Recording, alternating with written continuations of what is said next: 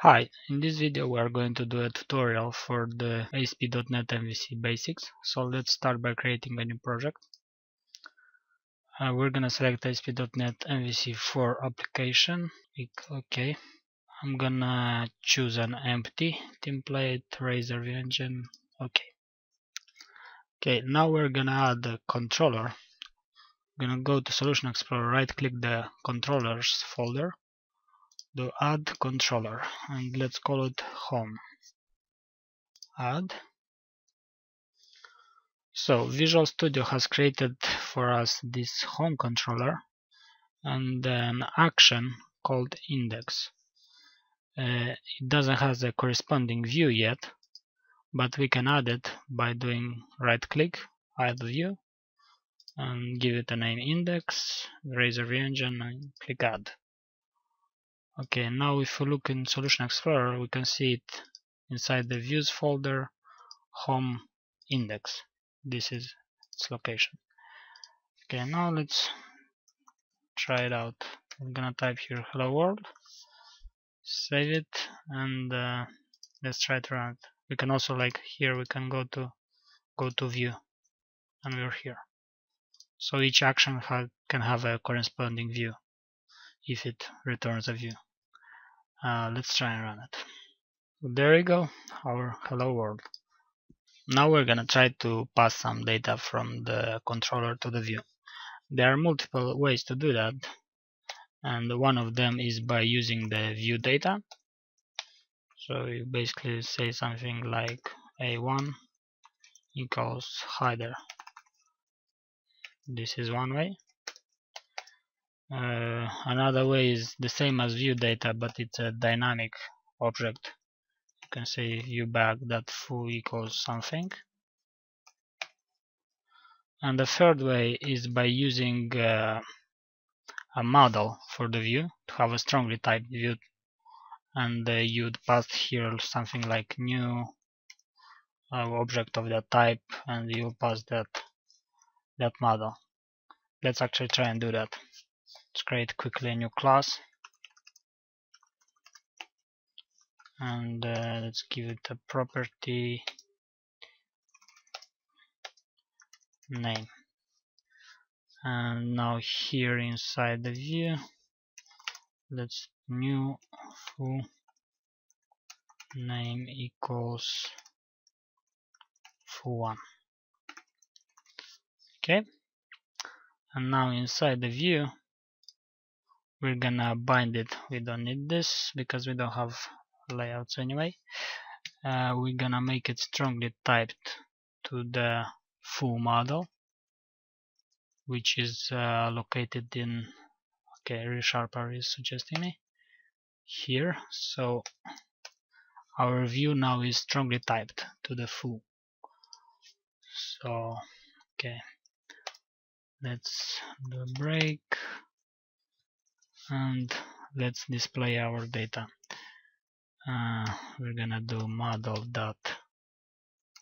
As you can see, we have just name now. But if we add here another property, like int quantity, then we're gonna have here the quantity as well. It's like this. Name. Okay. View data and view back. Let's use them as well. View data, comma, view. I actually need to use this sign. Okay, like this. View back. View back. That. Foo. Okay. So let's give some quantity, 123. Okay, so we are passing data from the controller to the view using view data, view bag, and just by passing a model to a strongly typed view. Let's try and run this.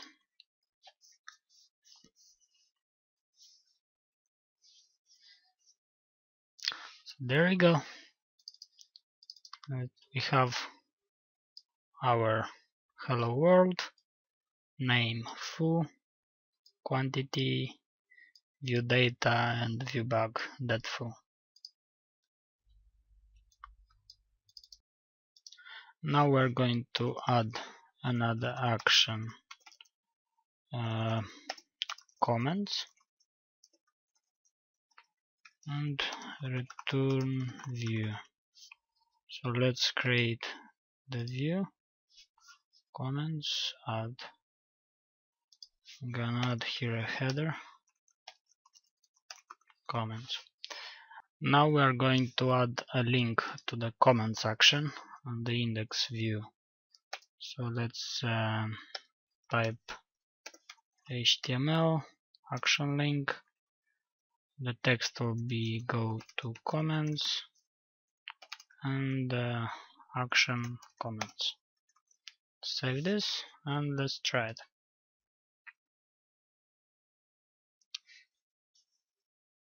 Go to comments, we're on the comments page. Right. Now we're going to send to the view a list of comments.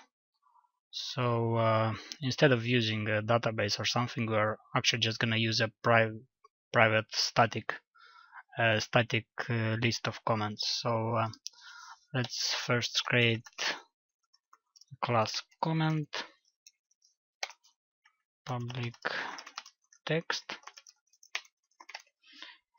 and let's create the list.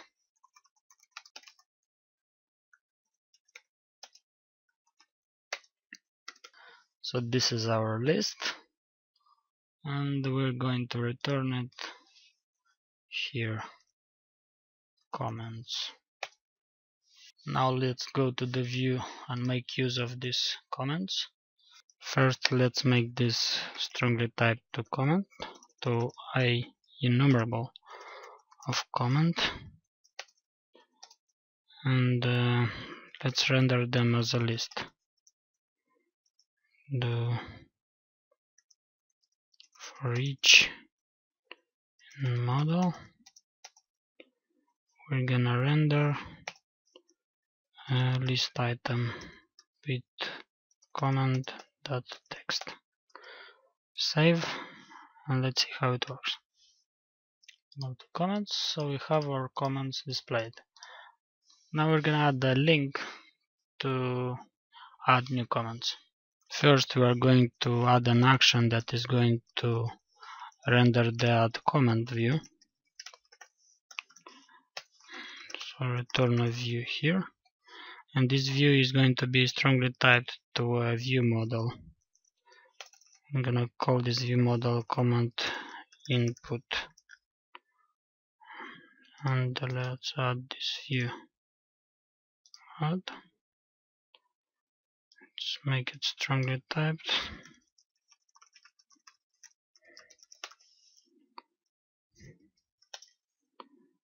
And here we're gonna create an HTML form. You can use the razor using HTML begin form. Here we can do HTML label for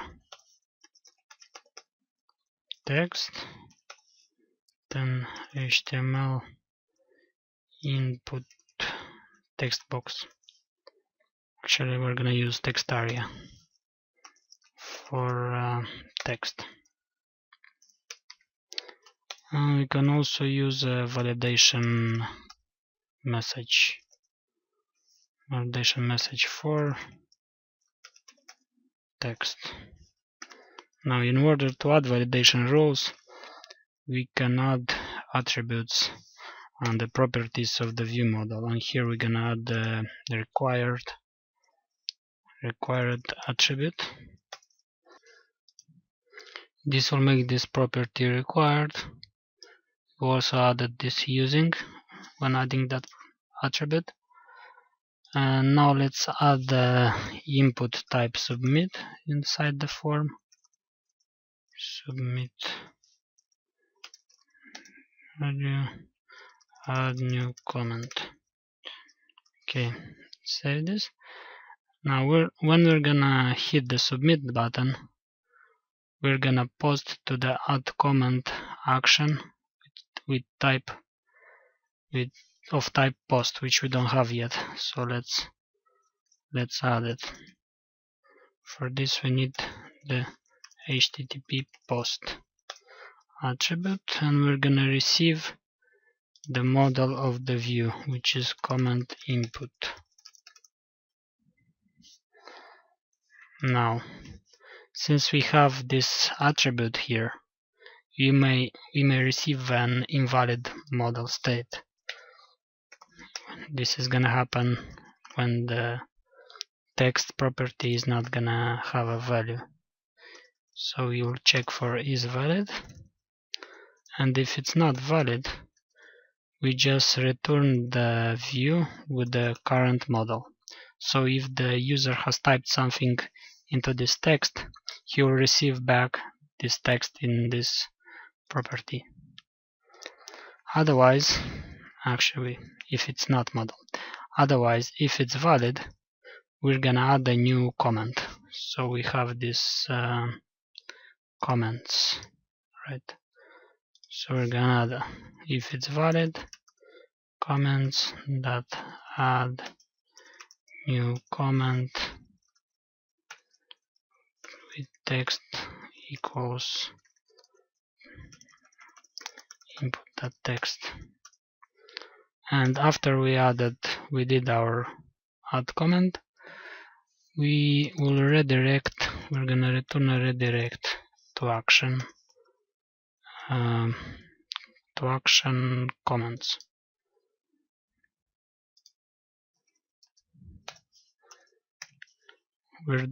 This is a common pattern, so always after a post you do a redirect in case of success. So if the user will refresh the browser, he will keep on refreshing in this comments action. While if we would return here a view, like here, for example, in case of an invalid model state, we return a view, and if the user refreshes the browser, he will repeat this action again. While if this action returns a redirect to action, this post won't be repeated, but the action that was redirected to will be repeated. Okay, so now let's try it.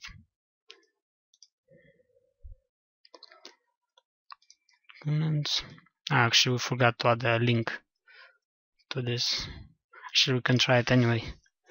Let's just type here add comment. Let's try the invalid model state. The text field is required. So we got a validation message from that helper. Hi there, how are you? Add new comment. See? We got a new message. Let's add that link in index in comments. HTML action link, add new comment, add comment. So refresh. So let's try this again. New comment. Okay. Now let's add the functionality to be able to delete these comments. Now one problem that we have now is that we cannot uniquely identify the comments. So we're gonna add a new property called ID. I'll make it GUID.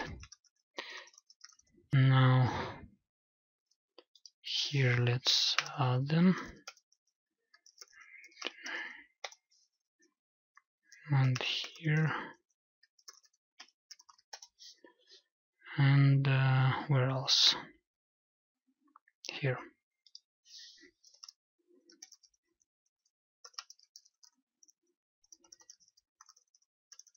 Sorry. Okay. Now we have IDs. Let's actually display them just in case.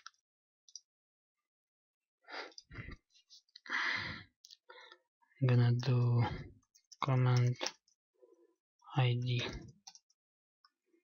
pipe. Let's see.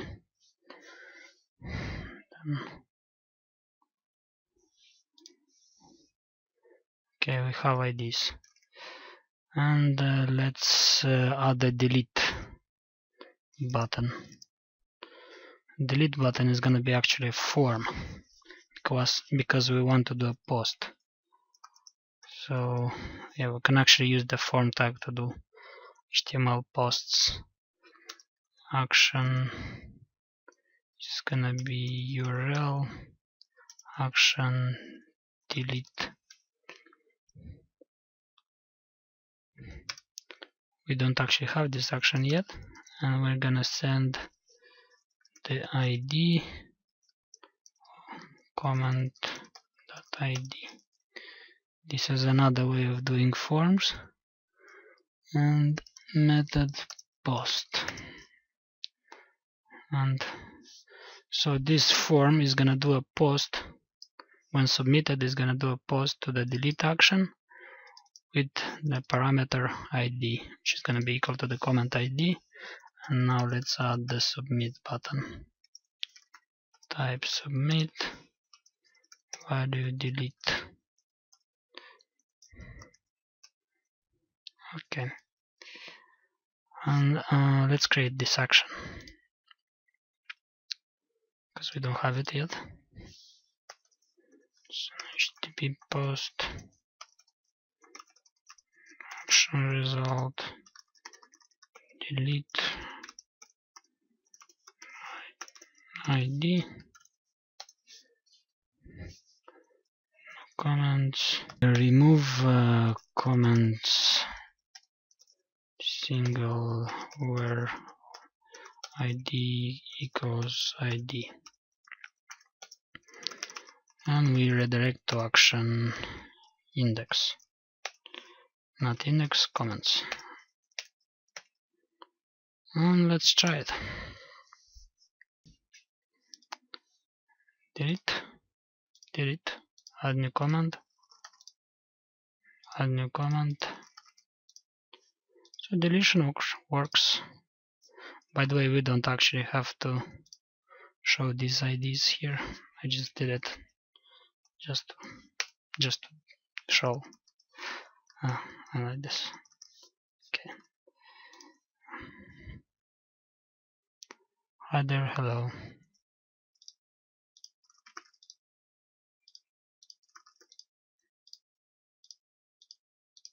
This was it. Thanks very much for watching, and goodbye.